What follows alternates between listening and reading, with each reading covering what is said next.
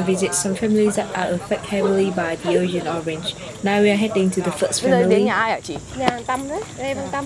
Nhà này có hai anh em thì chị hết, ba mẹ thì ở nơi khác á, ở ông bà nuôi cho. After a long walk, we finally get to the house and are let inside by Tom's grandfather. The house has nothing except for a bed and a child on that. This kid is Tom's brother. He is mentally and physically disabled. This is Tom. He is mentally and physically disabled as well, but he's a really smart kid. His dream is to learn computer, but with his condition, dream is just a dream.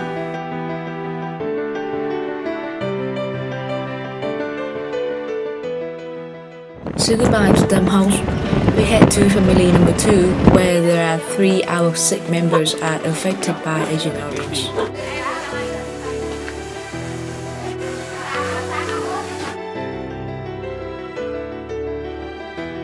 Interestingly, we can join in the sticky rice making procedure with them, although they just allow us to clean the leaves.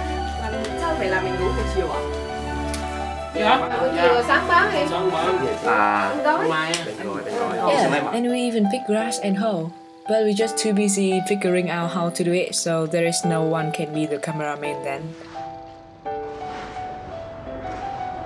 Head to the third family, we meet this old lady who used to be one of the richest person in the area with 2 normal and serious children, but everything gone when her son and her daughter respectively on set. Now she is 76 years old with her 73 years old sister have to take care of these 2 Agent Orange victims. The central staff goes without said, we're worried that once this lady passes away, no one can take care of them. There are thousands of situations like this out there, and the Vietnamese Agent Orange Association, along with the government, can have no way to help people to take care of them 24 hours a day like this.